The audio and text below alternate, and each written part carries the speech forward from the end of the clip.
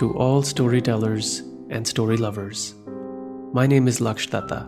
I host and produce the Jaipur Bites podcast, where you can hear many of the amazing sessions from the Jaipur Literature Festival. I also produce a few other podcasts, as you can see right here. English, Hindi, fiction, non-fiction. If you see something you like, maybe you can take a screenshot of this right now. I'll give you a second. And tune in later. Find them on your favorite podcast app. We're delighted to welcome you to the 14th Jaipur Literature Festival, protected by Dettol, straight from the front lawns of Diggi Palace. It is our pleasure to present today Art and Politics in the Shadow of Music. Alex Ross in conversation with Katherine Butler Schofield. Renowned author and music critic Alex Ross's latest book, Wagnerism, Art and Politics in the Shadow of Music, unravels the cultural history and significance of Richard Wagner and the kaleidoscopic work and life he inhabited. Ross weaves together not just Wagner's story, but also the political, artistic and cultural history of the last 150 years. Ross's other books include The Rest is Noise, Listening to the 20th Century and Listen to This. In conversation with academic and author Katherine Butler Schofield, Ross delves into the artistic genius of Wagner and the impact of art in world history. Alex Ross has been the music critic of The New Yorker since 1996. He is the author of The Rest is Noise, Listening to the 20th Century, Listen to This and Wagnerism, Art and Politics in the Shadow of Music. He has received a Guggenheim Fellowship and a MacArthur Fellowship. Katherine Schofield is a historian of Hindustani music and Mughal India. In telling stories about musical lives, she writes on sovereignty and selfhood, affection and desire, sympathy and loss and power, worldly and strange. Her latest book, Music and Musicians in Late Mughal India, Histories of the Ephemeral 1748 to 1858, will be out with Cambridge University Press in 2022. Please do remember to comment by typing it into the comment section. We now present Art and Politics in the Shadow of Music. Alex Ross in conversation with Katherine Butler Schofield. Over to you, Katherine. Thank you. And it's an absolute pleasure and an honor to be here with Alex Ross talking about his new book, Wagnerism, Art and Politics in the Shadow of Music. It's particularly so as my own students are a big fan of his first book, The Rest is Noise, which is on all our reading lists at King's College London in the music department. And this new book is a monumental ride through an amazing period of the 19th and 20th centuries. Richard Wagner is the colossus of music for the 19th century, born in 1813, died in 1883. It can be quite easy to forget actually how early he is in the 19th century because his music is so modern and has had such a big impact on the 20th century in particular. He's, of course, the composer and librettist and all-round creator of operas The Flying Dutchman, Tannhäuser, Lohengrin, Tristan and Isolde, The Ring Cycle, particularly his great work, Die Meistersinger, and his wonderful last opera, Parsifal, which is my favorite. But he's also famous and indeed notorious for his essays and his writing on music, art, religion, and politics, and particularly his notorious negative views of Jews in music. So Alex Ross's book doesn't just talk about this towering figure. It's really a book about Wagnerism, and I'm going to get him to explain what he means by that shortly, but really his impact in his lifetime, but particularly after his death. So Wagner's music, of course, hit like a bolt from the blue into Western art music, and it's had incredibly far-reaching consequences globally, particularly on cinema.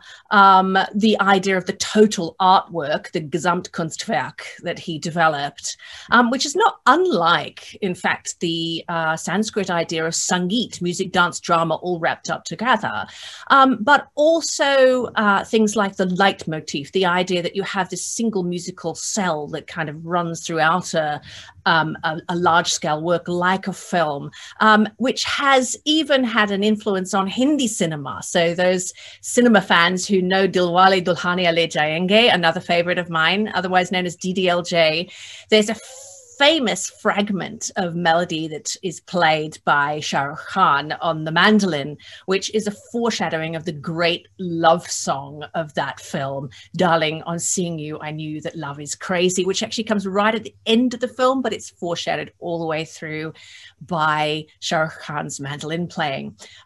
So, you know, this Wagnerian melodrama coming through in music for film, even in the Hindi cinema. But of course, his influence, Wagner's influence, is much wider than that in the 20th century, particularly on art, literature, new religious movements, as I hope we're going to talk about, and of course, politics. I'm going to note in passing that our most common associations with Wagner are, and his influence are, of course, with the philosopher Nietzsche and with Hitler and Nazism.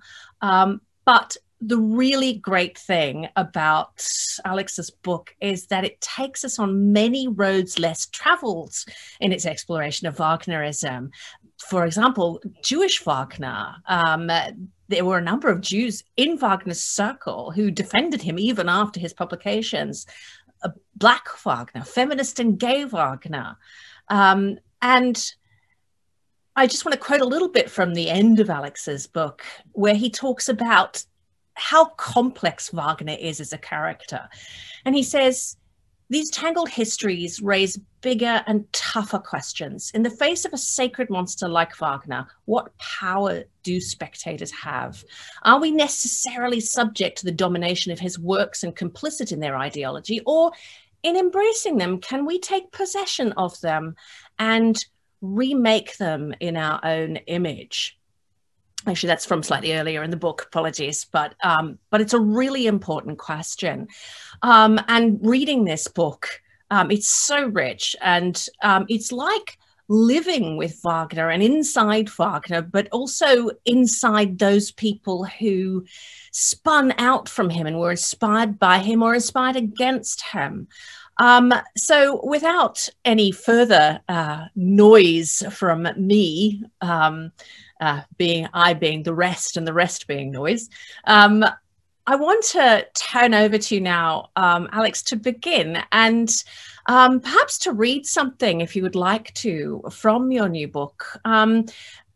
Just tell us, remind us who Wagner was, why he was so important, and then hopefully I'd really like to know what you mean by the term Wagnerism.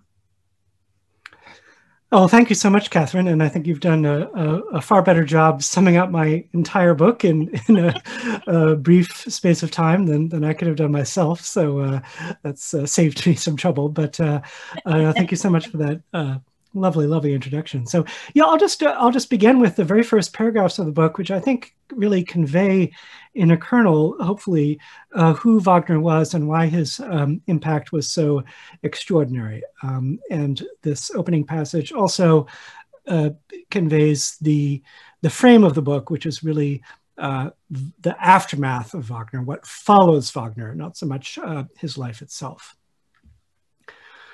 Only down deep is it trusty and true, false and base is the revelry above. At the end of Das Rheingold, the first part of Richard Wagner's operatic cycle, The Ring of the Nibelung, the gods are entering the newly built palace of Valhalla, and the Rhine maidens are singing in dismay.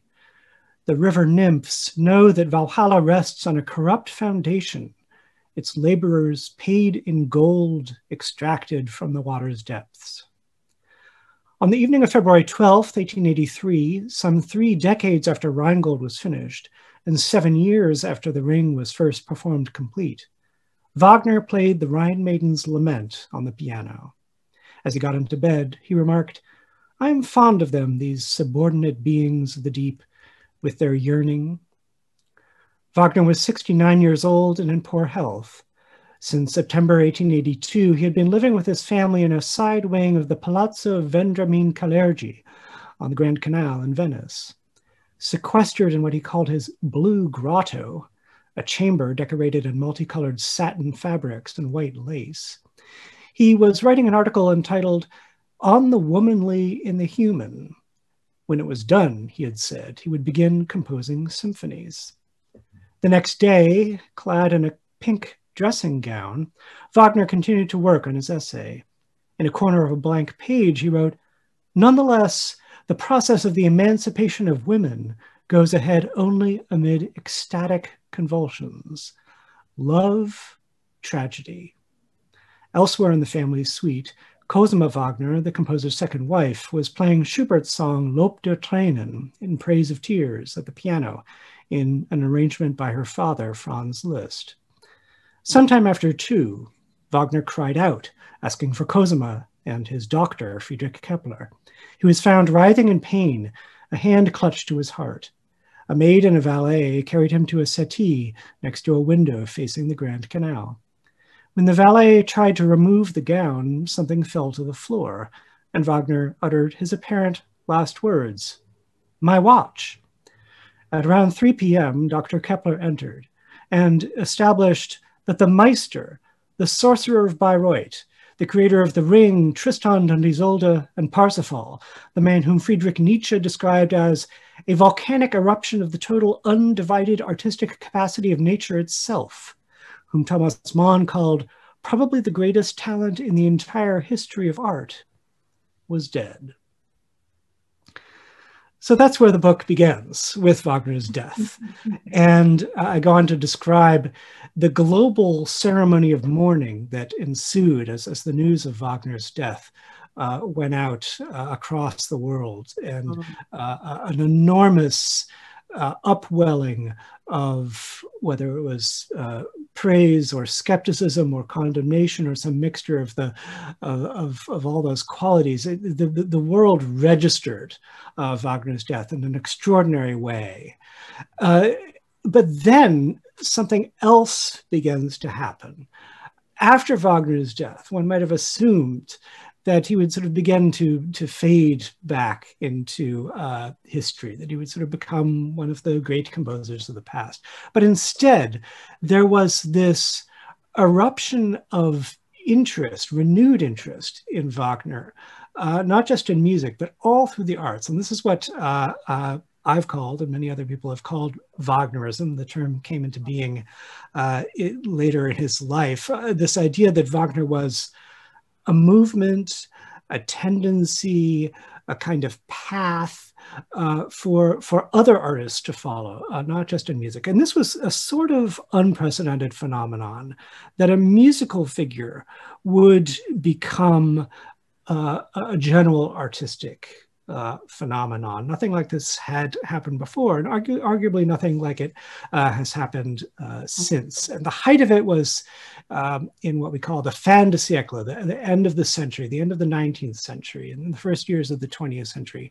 And it seemed as though in this period there were very few major figures in the arts and literature and in intellectual life more broadly, politics as well, who didn't have some kind of opinion about Wagner, some kind of stance on Wagner. It just seemed as though you were required to sort of have a position on Wagner.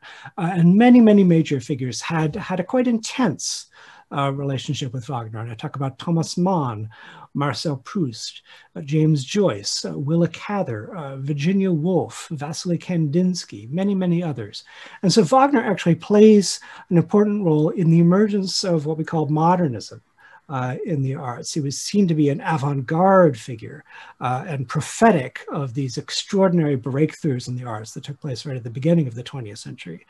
But at the same time, of course, he was increasingly associated with conservative tendencies in politics. So it's a very contradictory phenomenon, where in some ways it seems to sort of move forward and sort of expand outward.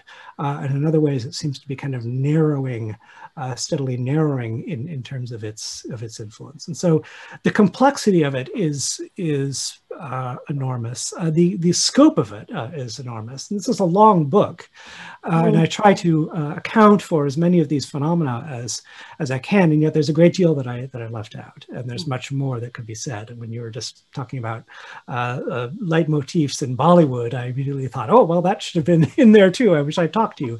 And so it can go on and on and on. But this is an attempt to frame this whole question of what Wagner meant for that period of time, the years around 1900, and what he continues to mean in the present, because he remains a very controversial figure, a very unsettled figure, and he still is a figure from whom artists in other fields take inspiration. And so Wagnerism continues today in all different ways. Yeah, and I think that's one of the things that's really valuable that you've done here, is actually to point out the range of Wagnerisms, you know, up to the Nazi period, when so much of our post-45 memory of Wagnerism is so bound up with that horrific moment, and it's very interesting that it's at this point that we seem to be able to look back and recover some of these things, because of course Wagner in many ways was cancelled in common parlance by so many people, and so many of us still have to grapple with the terrible parts of his legacy. The term I think you use, sacred monster, is in so many ways a really valuable way of putting it, a really iconic way of putting it.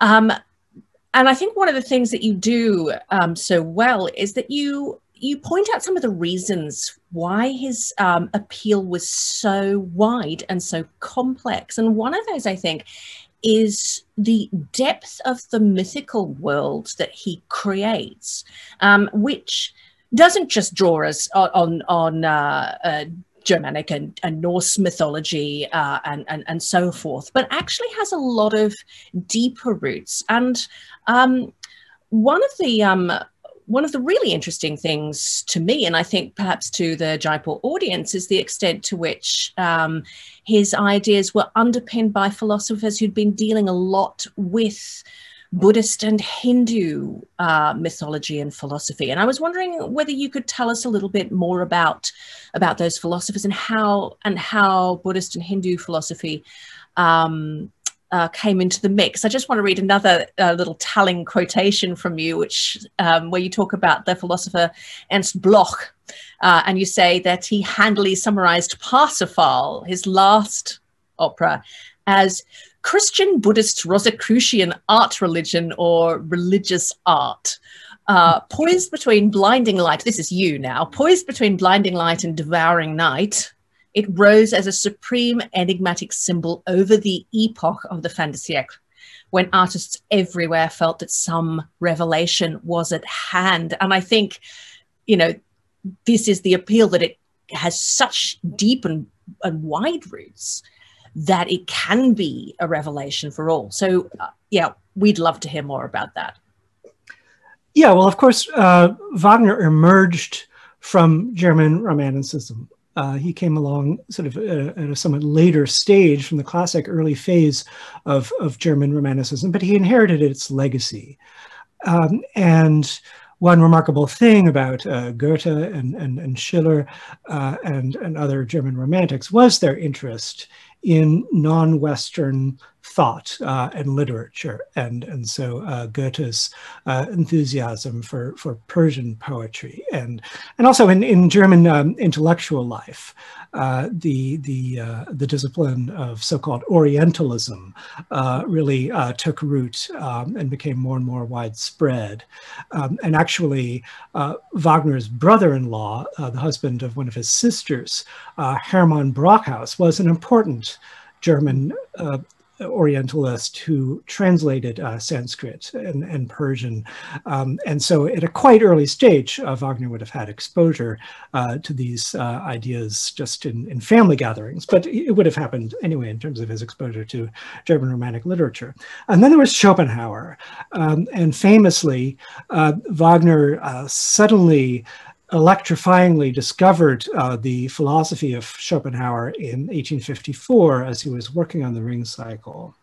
And it was an enormous revelation to him. It sort of caused a general philosophical shift in his thought away from this early post-Hegelian, sort of post-revolutionary phase to something more in line with Schopenhauer's philosophy of resignation and renunciation, and that, I think, that particularly comes to the fore in Parsifal, which is a very Schopenhauerian opera. And of course, Schopenhauer was very acutely interested in the Indian traditions and East Asian traditions.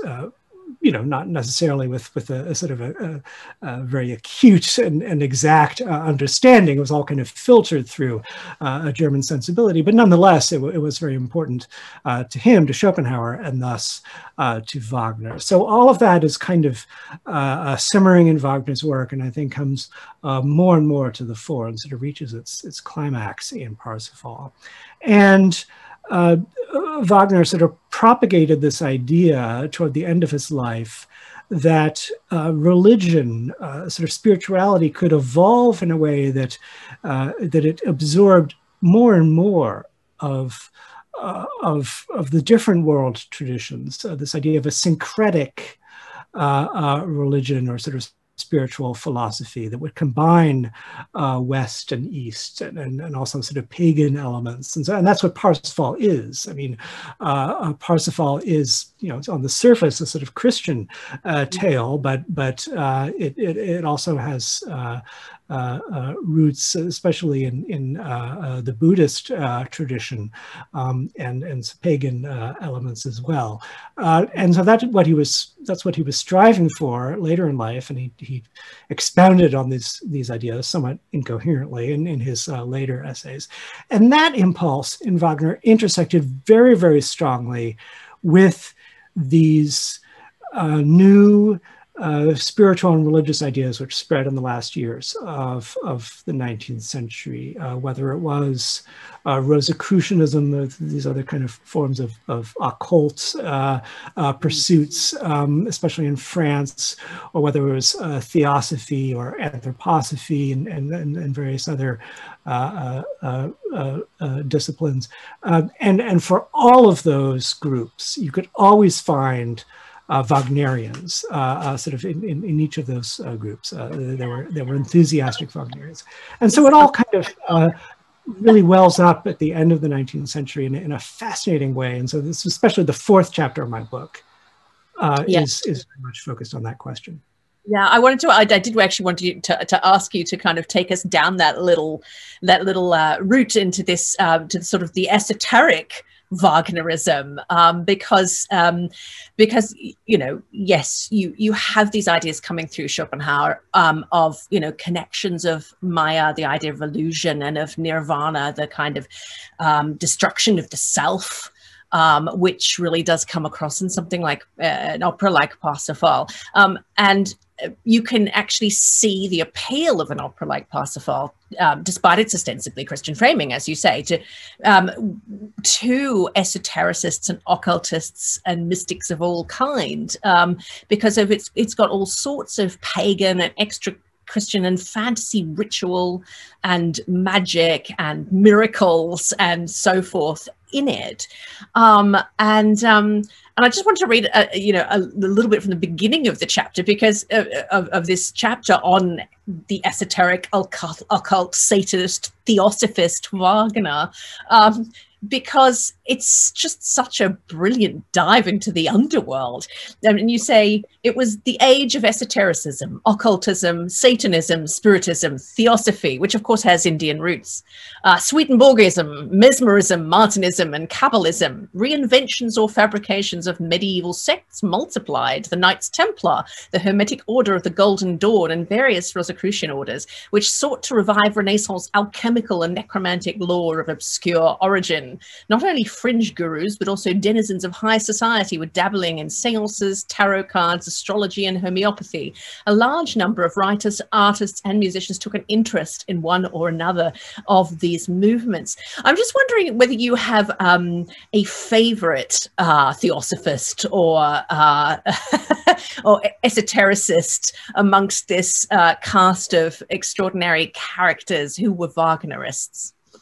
Yeah, well, of course, it's a very diverse melange of people, and you know, some of these characters were very serious and were figures who really built considerable movements. If you look at theosophy, if you look at Rudolf Steiner, and so, you know, I wouldn't want to sort of treat them in a kind of ironic or sort of amused way, but you know, at the same time, there are some other figures who are very eccentric, who are more than a little bit absurd, you know, and as part of this European, and this is very much a European phenomenon at the end of the 19th century, at the end of a long period of peace and industrialization and sort of development of society and urbanization, there was this longing for some other path of life, you know, outside of this sort of heavily urban existence, and so people were looking to the east. They were sort of looking to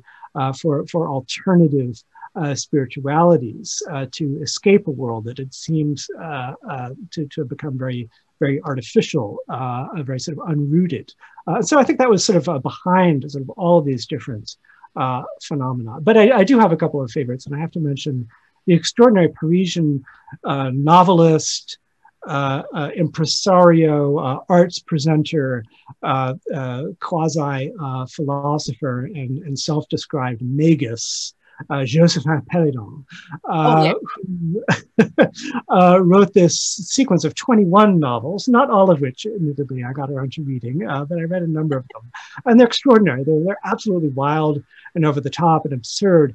But there is also a kind of, I mean, it's another version of romanticism. It's this sort of reaching for the beyond. It's sort of reaching for the other, for extraordinary states of being, this sort of Faustian longing to break out into new spheres. And so that's what Péladan was expressing. And then he actually put together these art exhibitions under the umbrella of his Rosicrucian order in Paris in the 1890s, which exhibited some important symbolist artists, and so he it wasn't all tomfoolery.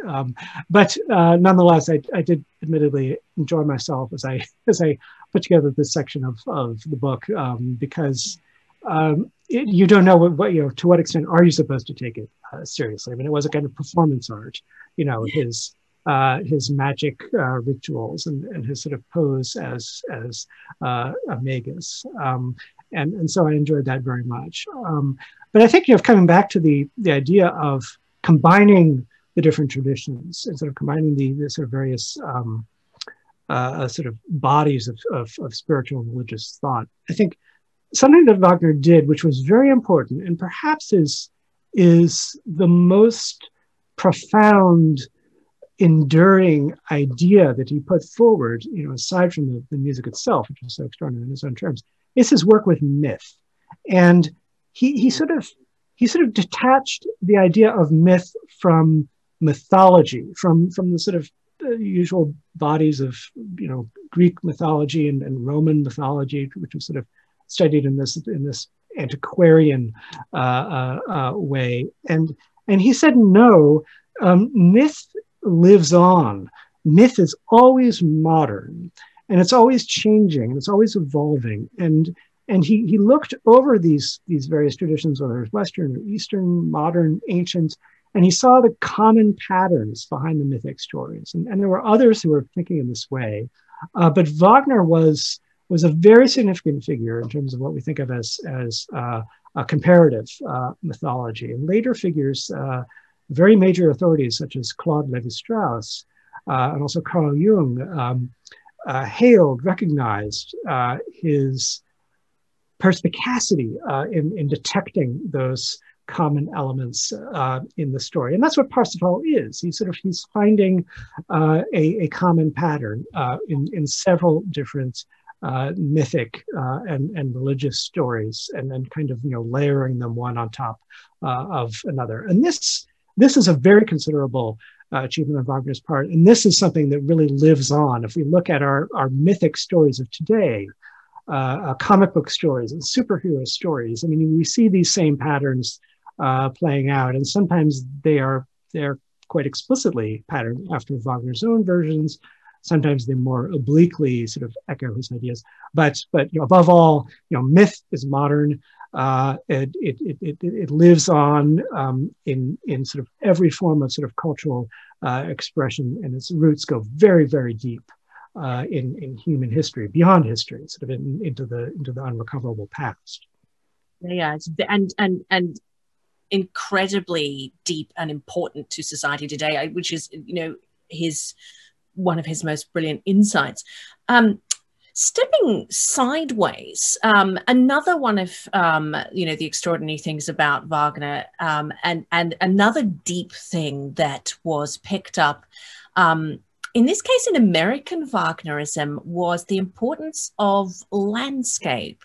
And one of the most surprising and interesting chapters in the book is the chapter on Willa Cather, who, of course, is one of the great American writers of place, but also of music and particularly opera. I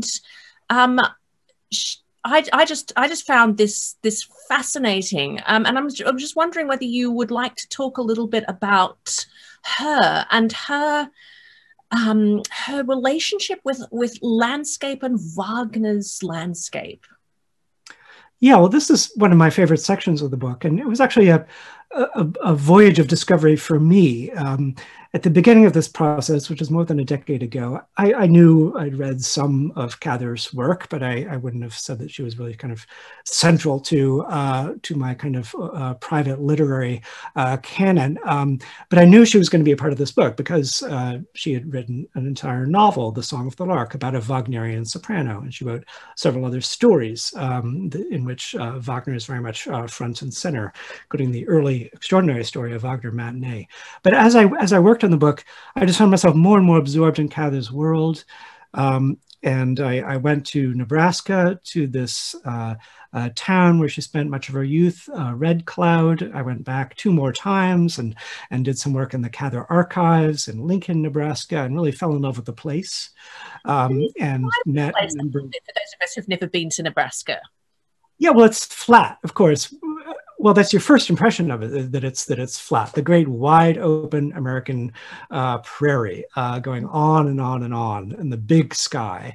But actually this area, Red Cloud, it's actually quite hilly. There's sort of hills and gorges, and so it undulates. It's a landscape that undulates and sort of has its dramatic perspectives. But sort of the basic sense of it is this huge sky, and we're sort of standing there in the middle of a field. You have the sense of sort of solitude amid grandeur, and this was something that Cather felt as a girl, sort of roaming these prairies, and it's something I think she immediately identified in Wagner as a sort of the sensation in Wagner being out alone in this huge landscape. And I think this happens for a very specific musical reason, because Wagner famously in his operas abandons the usual forms. Here is overture, here's a chorus, a duet, an aria, another chorus, and so on and so forth. These very kind of crisp demarcations between kind of musical sections. Wagner sort of blows all that up, really, especially with the Ring cycle, but it's already happening in Tannhäuser, Lohengrin, the earlier operas. And instead we sort of enter into this continuous stream of sensation, and everything is always sort of blending into the next thing, always evolving, perpetual transition. Nothing is ever fixed. Tristan and Isolde, this opera that begins with a question mark, and it's sort of, it isn't resolved really until the very end, harmonically and also kind of in terms of the story. And so one way of thinking of that sort of continuous stream is as a kind of inward sensation, as a stream of consciousness. And that's what the French avant-gardists seized on in Wagner, Baudelaire and Mallarmé and Proust, and outside of France, Joyce and Virginia Woolf as well, this kind of inner continuity. But I think for Cather, it was the outer continuity of the sort of the infinite landscape. And that is what she loved so much in Wagner. And so she repeatedly in her works uses Wagnerian analogies against her native landscapes. And then she posits these figures, usually women, not male heroes, but female heroic figures, solitary, independent, striving against that infinite Wagnerian landscape. And that is really the iconic Cather image from O Pioneers and My Antonia, is the woman, the self-sufficient woman in the landscape, which was a sort of important kind of proto-feminist contribution that Cather made to literature. She didn't write about women as dependent on a male context. She didn't write stories of marriage, you know, and sort of marital happiness or unhappiness. Sort of her women were able to exist outside of those frameworks, and so Wagner was part of that equation for Cather. But this was such a great reward of this book, is just to sort of go much deeper into Cather's world and to have this relationship now with the town and people there. And of course, I hadn't originally planned to have an entire chapter about Cather in my book, but that is what happened. And she is actually the only figure in the book who has a chapter unto herself. Yeah, and as she should. I mean, you know, this idea of the pioneer woman. I'm originally from Australia, and you think about all those women whose men would go off for months droving cattle, and they would be in charge of the homestead in a very, very dry environment. In some places in Australia, of course, very flat as well, with big skies and so on. And these women were extraordinary. Really extraordinary, and it really is this kind of, it's a different kind of modernism, and it's a different kind of world on the edge of becoming modern, which is just so fascinating in her writing, which you quote quite lavishly in the book, which is just wonderful. I've never read her, and I'm now going to, because it's such an inspiring chapter. Thinking about this stream of American Wagnerism, which is different from the esoteric Wagnerism of fantasy Europe, and I'm just wondering what you would say Wagnerism is today. Is there a Wagnerism today? And if so, what shapes does it take in your experience?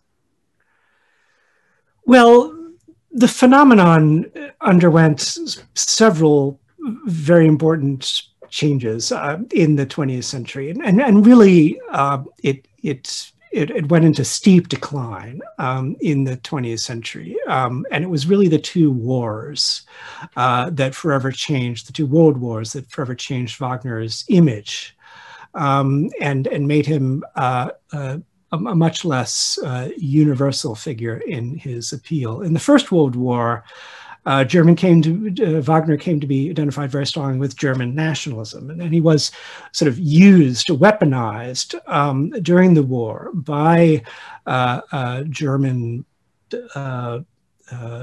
intellectual figures as well as military figures as a sort of symbol of German might. And so there was a backlash to that, somewhat understandably, in other Western European nations and in America, sort of among the enemy combatants in World War I. Wagner was actually banned, more or less banned, in America 1917, 1918, after America entered the war.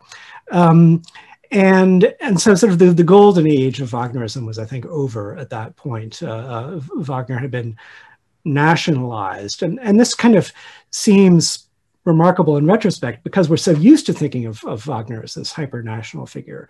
But he really wasn't. At the turn of the century, it was a very cosmopolitan profile that he had. And really other countries really felt that Wagner was theirs. I mean, in the sort of French Wagnerian tradition, he was really felt to be sort of more French than German in some ways, and sort of British and Americans and Spanish and Catalan Wagnerians, Italian Wagnerians, sort of everyone felt that they had, you know, a piece of Wagner, and I think justly so, because, you know, Wagner did travel all over, and he did sort of gather influences from all different national traditions, and so people were justified in sort of finding themselves in Wagner. But that changed after the First World War, and then the Second World War. You know, I mean, even more importantly, the legacy of Nazi Germany and Hitler's deep early identification with Wagner meant that sort of after 1945. Wagner was equated not only with the German nation, but with this extreme right-wing tendency in German history. And so, you know, Wagnerism today is so heavily conditioned by that. And if we just bring up Wagner, you know, to sort of the average person, you know, I find that sort of the first reaction is, oh, well, you know, Hitler's favorite composer. I mean, this is kind of the one thing that a lot of people know about Wagner, and so, you know, that is how Wagner is defined today. But there are many other strands to it, and sort of these older Wagnerisms kind of continue in a lot of different ways. And I think in film, in fantasy culture, and also in sort of in literary, more conventional literary fields, novels and poetry and painting, you find Wagner references in the paintings of Anselm Kiefer, in the novels of Philip K. Dick and other science fiction writers, and so it goes on. But you know, the thing that must be contended with now is the association with Hitler, which of course is something I spend a lot of time on in the book, attempting to grapple with it and put it in the right context. Yeah, I think you do have to. Well, we are drawing to the end of our time here, which is such a shame. I could talk to you about this forever, I think. But if just one very last quick question. Having come to the end of this very long journey through all this complexity, what is the one thing that you would take away from what you've learned with this? What, in the end, does Wagner's legacy have to tell us today about the relationship between music and aesthetics on the one hand and power on the other? I think what Wagner teaches us is the power and the danger of our tendency to worship art, you know, to make a religion of art. And you know, at the turn of the century, Wagner was a kind of god in the cultural arena, and people did sort of see him as a vessel through which these sort of, you know, otherworldly and sort of spiritual forces flowed. And I think this is a natural tendency that we have as humans to sort of use our art as this, you know, religious iconography. And it's a sort of open question, you know, which came first, sort of the tendency to make images, or sort of the sort of, you know, ideas of gods and of sort of, you know, higher presences in our life. And so it's a natural tendency. But, you know, we see in Wagner's case how it becomes enmeshed in real and dark historical and political forces in a way that is not unique the German case. And so this is something I stress very, very strongly at the end of the book. We cannot take away from this whole episode sort of simply the idea that something went terribly wrong in Germany, in German history and culture. This is a pattern that keeps recurring. And I certainly look to the American experience and to sort of ways in which American culture has been wrapped up in the Americans striving after power and how it has been used and misused. And I think sort of every national tradition can learn lessons from this tremendous and in many ways horrifying episode of Wagner in Germany. And at the same time, we can learn from the episode how to grapple with the past in a way that we don't sort of simply dispense with and kind of disregard what troubles us, because that's not the way to really kind of fundamentally confront these issues. We need to have an active relationship with a complex and troubling figure like Wagner. We need to sort of continue working through it. I mean, for one reason, just sort of hold on to what is so valuable and what is so beautiful and powerful in his work, but also to understand how sort of everything that we love and everything that we cherish has a dark history behind it, and Walter Benjamin's great comment, there's no document of civilization that is not at the same time a document of barbarism. Wagner is a great illustration of that, but there is an infinite train of other examples in cultural history, and something we must always be aware of. Absolutely. Thank you so much, Alex Ross. It's been a pleasure talking with you about your book, Wagnerism, Art and Politics in the Shadow of Music. Thank you so much, Katherine. It's been delightful to talk to you. Thank you, Alice and Katherine, for such an outstanding conversation. It was superbly enjoyable. Thank you to our partners, Diageo, for their support, and thank you to all of you for being such a lovely audience. Please do stay logged on to continue to watch with us a series of exciting sessions we have specially curated for you. Also remember to buy your copy of the book from the Amazon online bookstore. As you're aware, the cultural sector has been critically impacted by the pandemic, and while we have braced ourselves to embrace the new normal, we did struggle to ensure that we can continue to bring to you a free flow of knowledge and ideas. We'd love for you to support us at Teamwork Arts. Please tweet using hashtag Jaipur Literature Festival 2021 and tag us at Jaipur Lit Fest. The festival is protected by Dettol. Hope to see you in our other sessions. To all storytellers and story lovers, my name is Laksh Datta. I host and produce the Jaipur Bites podcast, where you can hear many of the amazing sessions from the Jaipur Literature Festival. I also produce a few other podcasts, as you can see right here. English, Hindi, fiction, non-fiction. If you see something you like, maybe you can take a screenshot of this right now. I'll give you a second. And tune in later. Find them on your favorite podcast app.